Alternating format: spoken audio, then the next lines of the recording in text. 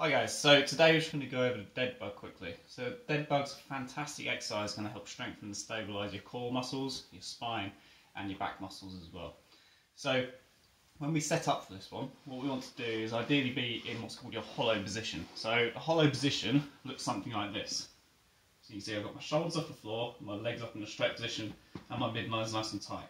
For the Deadbug though, we're going to keep the upper body position, but we're going to tuck your legs in. You see I'm already kind of shaking and talking weirdly because it's quite a hard position to be in.